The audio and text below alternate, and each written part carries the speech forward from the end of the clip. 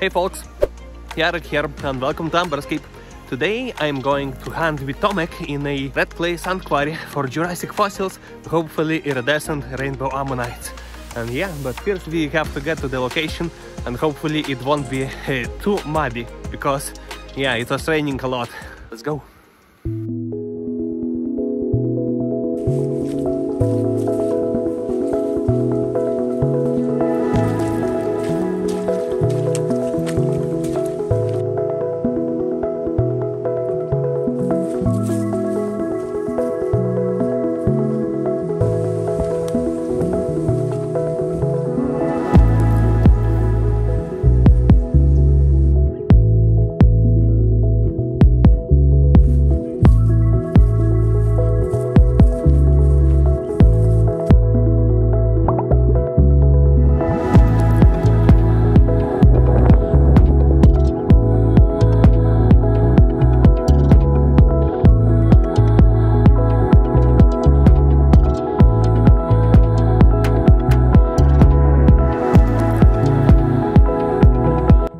In all honesty, it wasn't too bad with the mud. There is quite a bit because it's very wet, but yeah, it's not terrible. Let's find some fossils.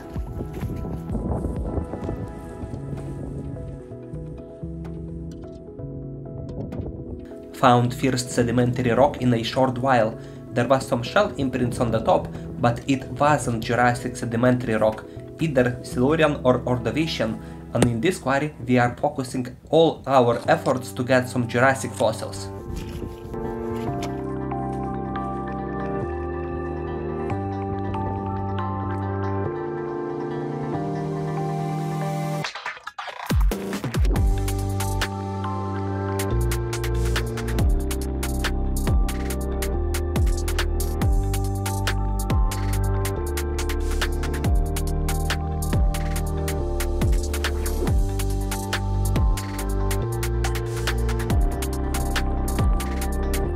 In this situation, Tomek got a bit less lucky than I did. He stopped moving his feet and started sinking in the clay. Having wet feet at the very start of the trip in the autumn is not ideal, but I'm not gonna lie, I didn't manage to hold my laughter at that moment.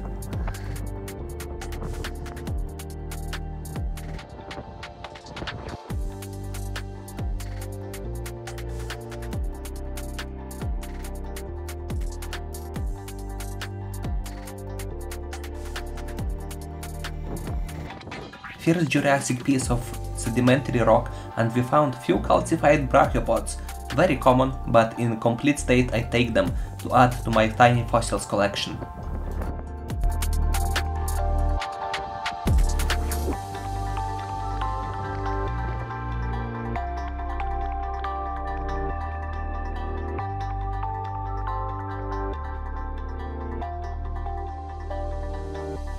First bigger log was this big rock, very densely packed with shells, bivalves and brachiopods. What we are looking for is more rare stuff, for example Ammonites. But Ammonites are quite uncommon in this location. Small ones are uncommon, bigger ones are straight up very rare. And that's what we are looking for. It's full of shells and hopefully maybe something more inside. We will check right now and smack it. We did split open this bigger rock into multiple small pieces. Inside, however, was only shells and brachiopods, as expected, but even this fossils was in terrible state, hollow inside and was crumbling. From this whole rock, only one smaller piece contained piece of an iridescent ammonite. I did take that whole piece to prep it, but most likely it was just a piece of the shell, instead of a complete specimen.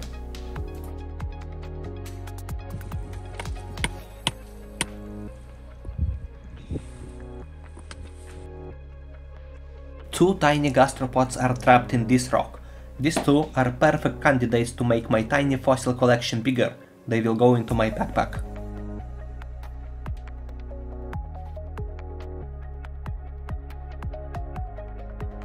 Clay was super sticky, few extra kilograms of weight on each leg, like Son Goku training method. Whoopity-doo!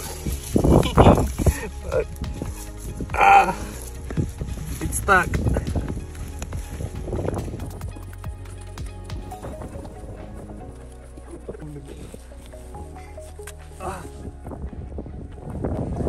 have to wash it. Let's try to wash it.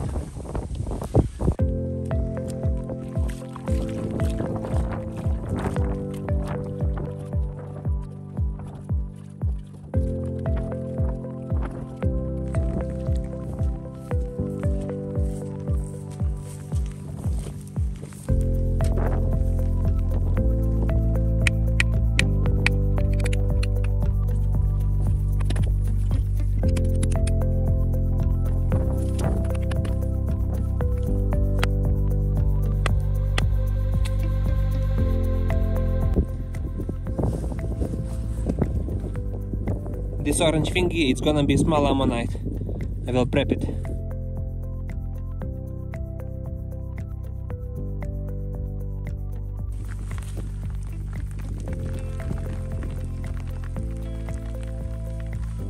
When I saw this, I was a bit confused. I was convinced that this is some sort of nautiloid, except straight horned nautiloids like Orthoceras went extinct long before Jurassic period. And that was correct, because it's not a nautiloid, it's a belemnite. I just haven't seen one looking like this. Usually I find calcified belemnite guards. What we have here on the other hand is belemnite phragmacorn. What's more interesting that this belemnite has some sort of shell on it from the other side. We will try to prep this baby out at home.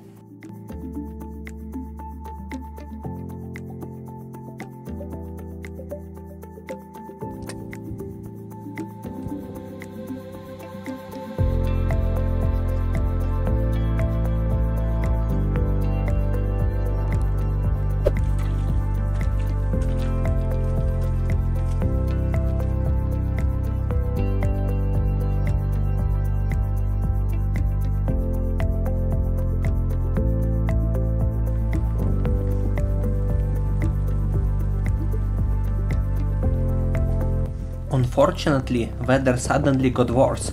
It started raining. Conditions climbing the slippery clay hills were terrible. We didn't give up just yet. It took us over 3 hours of driving to get to this hunting location.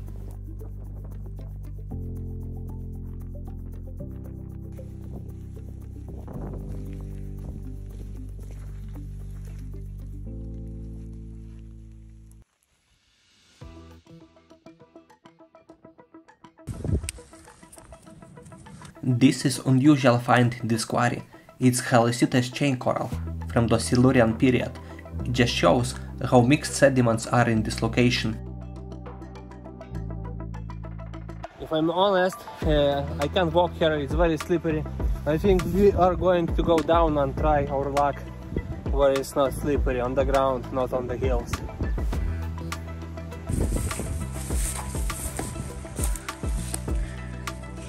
Well, at least one.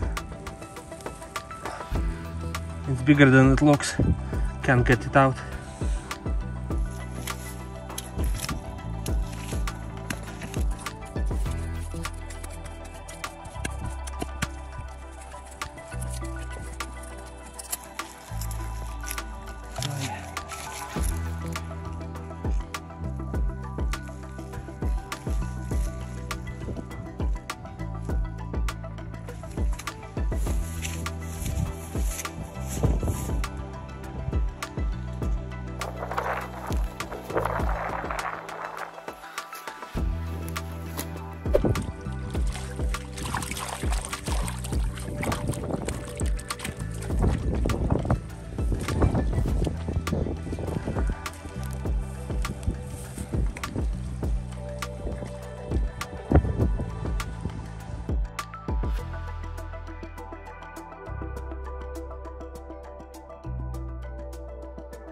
Small ammonite is sticking out of this rock. I didn't risk splitting it up and took it home for preparation. There is also a gastropod sticking out from the other side. There is imprint of ammonite, the white thingy in the center. And this is the ammonite, little bit gray. But I think I can take it out of there. So I'll take it home. Also, this.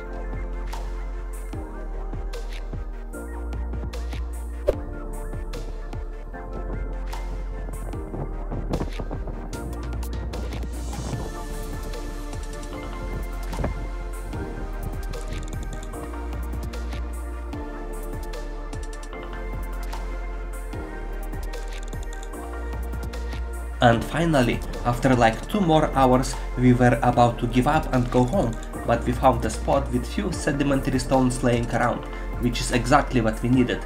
Still didn't get a single medium-sized ammonite from this trip.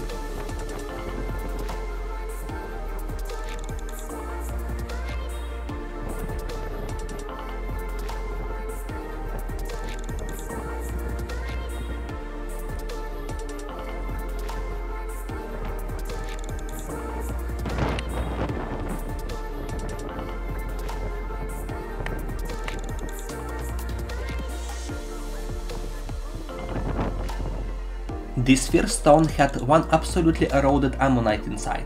It crumbled because the insides were hollow, not filled with the sediment. Other one has some hope, but it also could be hollow inside. It will go home as it is for a preparation. Second concretion had weird imprints. Looks like a plant to me. If someone knows what it is, leave a comment please.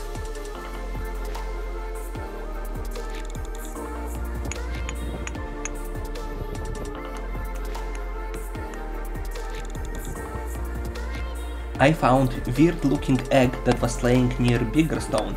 These are called nodules. I have never found a nodule in Lithuania before.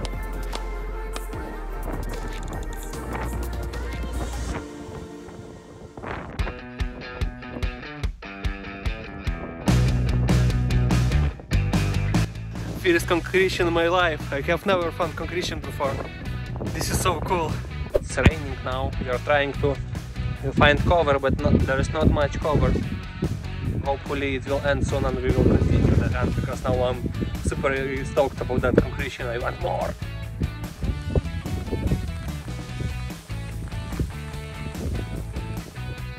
And it looks like it stopped raining. Enough wasting time. Time to go to hunt again.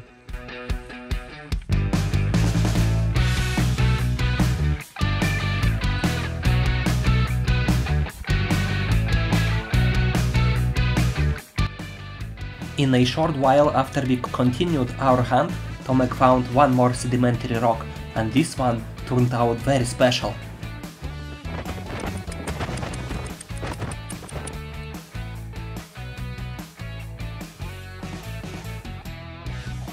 Yep, after 5 hours of hunting we've got our first rainbow ammonite, with crazy colors, but the camera is not picking up all the colors, which is a shame.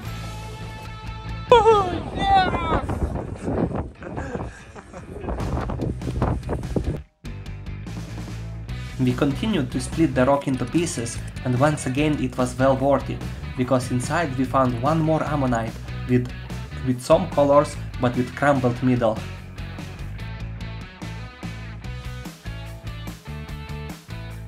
Once we finished splitting it into the smallest layers, we found the biggest heartbreaker of the trip.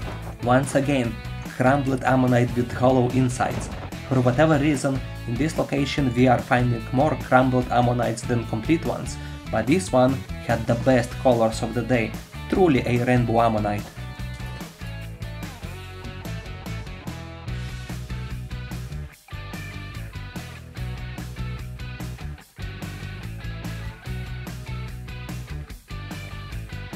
This is the sight I love to see, Tomek with more Jurassic stones on the horizon. Tomek is on fire, as always. Let's go smack them.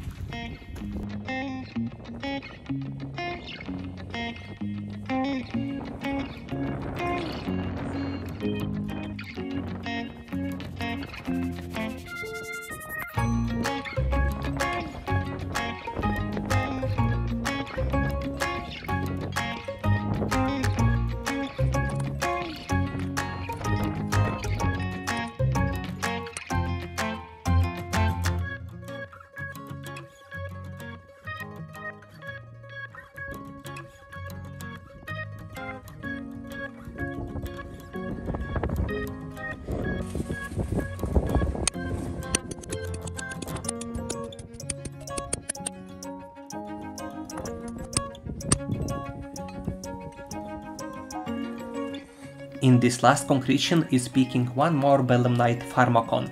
I will prep it out of the stone as well when I will be home, and this stone was the last one we found on the trip. In the end, this turned out not the worst hunting session. Time to go home and wash the finds from the clay. I did bring quite a lot of stones back home with me, and we have some great ones, rainbows all over the place.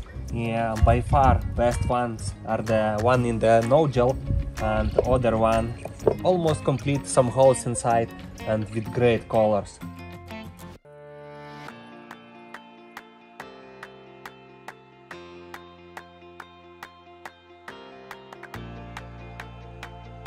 This one, on the other hand, is the biggest heartbreaker. This top part was missing, you can see.